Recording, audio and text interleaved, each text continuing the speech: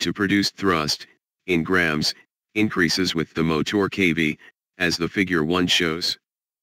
Dispersion of points due to different propeller pitch. Greater the kV value, greater is the power that is needed to produce the same thrust.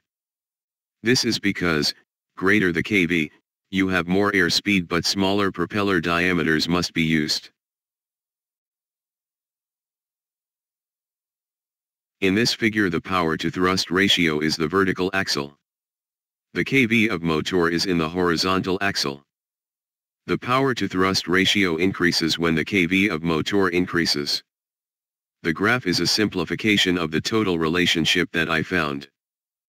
To keep this method for choosing the motor as simple as possible, I will omit 2 technical calculations and make the selection step by step.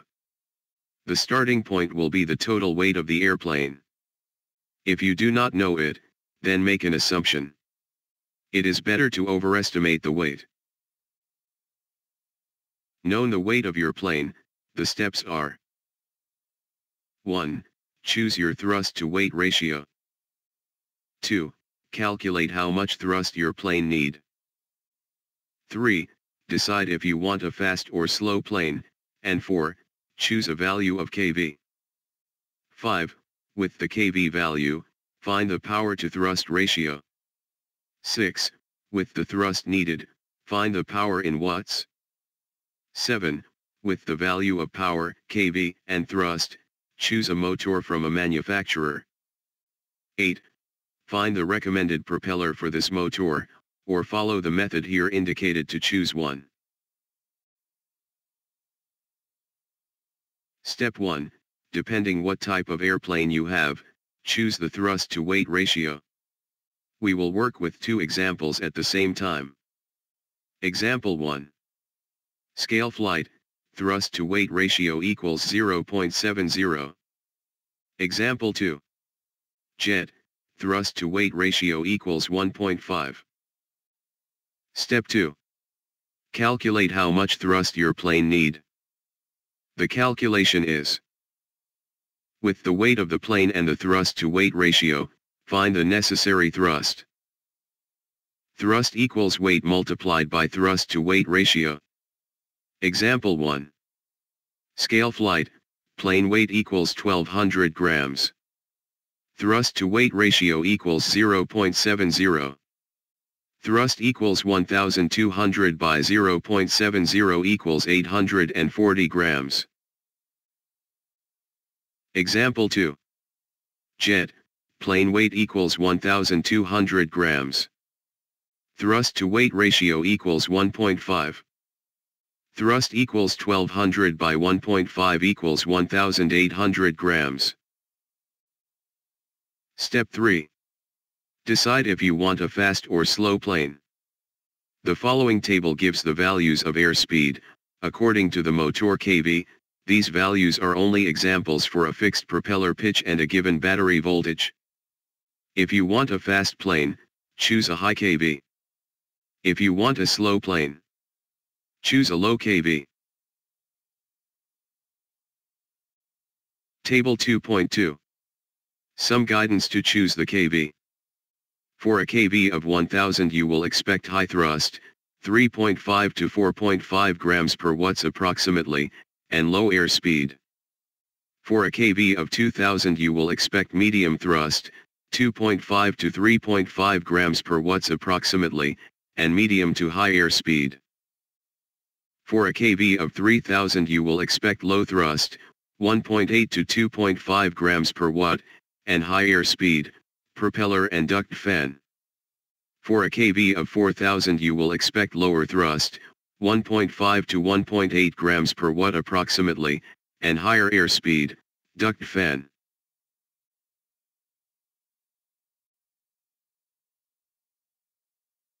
Choosing the kV. Example 1. Scale flight. I choose a low kV because I need more thrust than speed. A kV around 1000 will do the job. Example 2. Jet. I want speed on a jet, but I don't want duct fan, so I choose a kV around 2500. Step 5. Find the power to thrust ratio. With the kV value, go to figure 1 or table 3 and find the power to thrust ratio. Example 1 scale flight. From table 3, with 1000 kV, I find a power to thrust ratio equals 0.26 watts per gram. Example 2. Jet. From table 3, with 2500 kV, I find a power to thrust ratio equals 0.515 watts per gram. To obtain the power to thrust ratio, you can use the line or the mathematical expression, placing the value of kV that we have chosen. With your kV value, go vertical, intercept the line and go horizontal to the left, to find the power to thrust ratio. You can also use the tables on the following slides. With this tables you can find the value of the power to thrust ratio.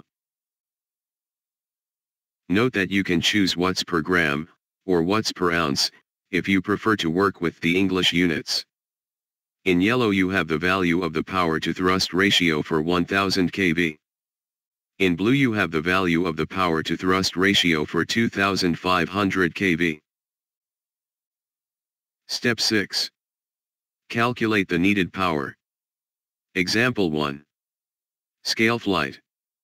From step 2, I need 840 grams of thrust, and using the power to thrust ratio equals 0.26 calculate the needed power. Power in watts equals thrust by power to thrust ratio.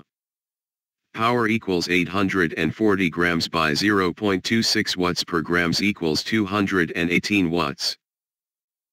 Example 2. Jet.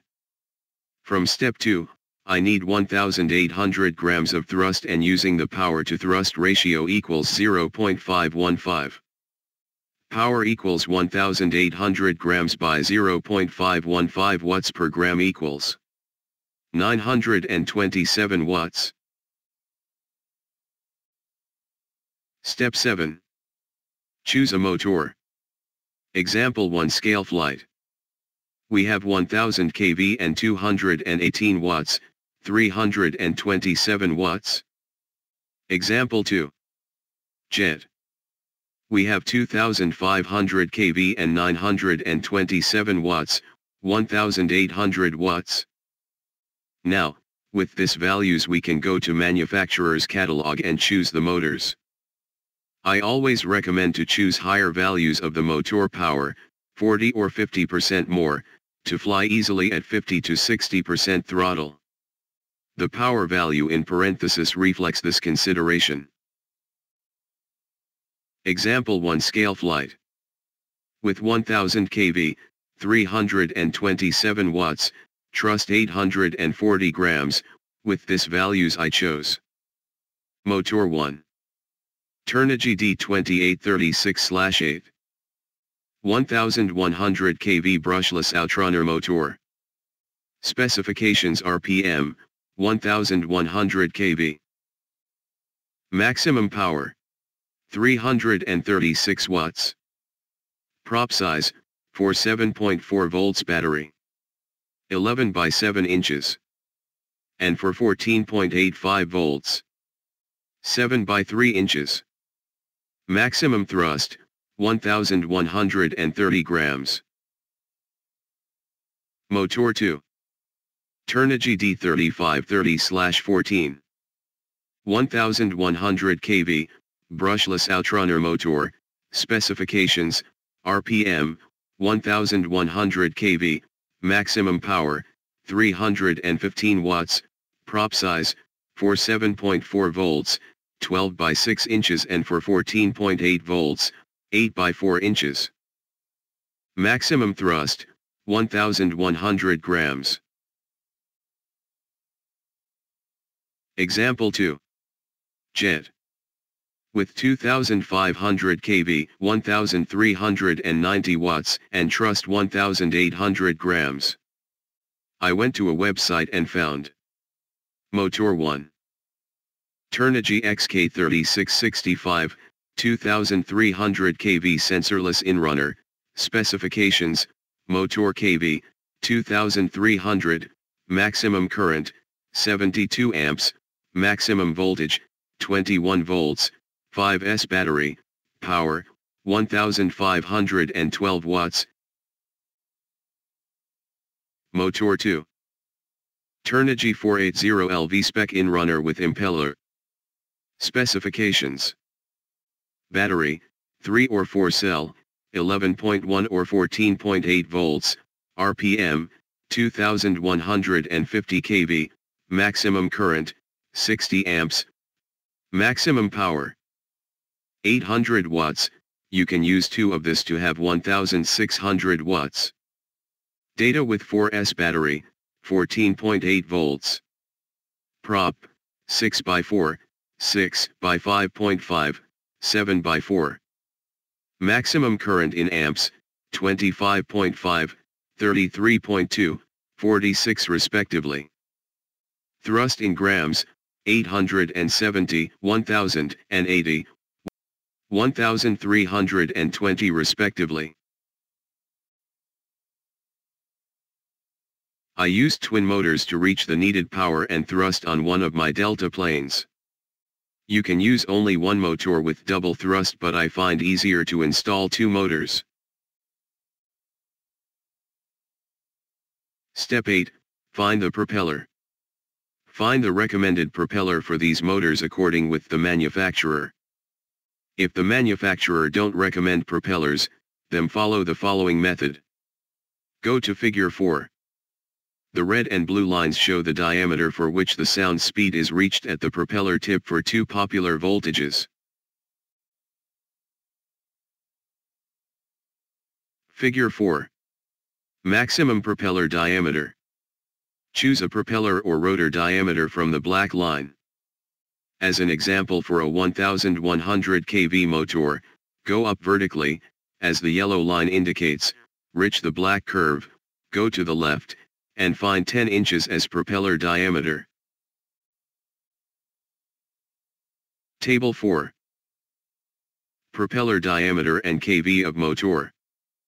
You can use this table to find the maximum propeller diameter according with the motor's kV. As an example, for the 1100 kV motor, we find a maximum diameter of 9.5 inches, as indicated in yellow. We can use a little bigger or a little smaller diameter too. For a 2300 kV motor, the maximum propeller diameter would be 5.5 inches, as indicated in green.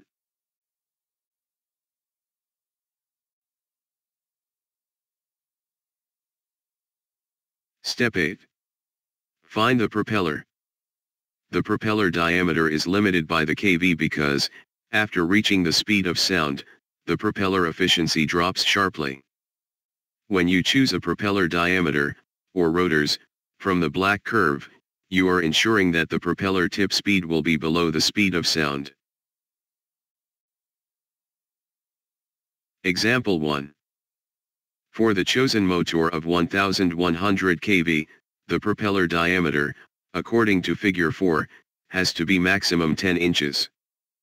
Manufacturer recommends between 7 and 12 inches depending of battery voltage. Example 2. For the chosen motor of 2200 kV, the propeller diameter, according to figure 4, will be 6 inches, and for 2300 kV, the diameter has to be maximum 5.5 inches. Warning. As motor power consumption, voltage by current, depends on the product propeller diameter by pitch. Whenever you select a propeller, check that current does not exceed that allowed by the manufacturer. Otherwise you can burn the motor, and probably other components. Using the method proposed here, will allows you to choose the motor and propeller for your plane and have a good match for your project. The method has been proved very useful for me and for other friends too. It took me time and work to understand the relationship between motor kV, the supplied power and the thrust. I hope this presentation will be useful for you and spare you time, and money too. Thank you for watching.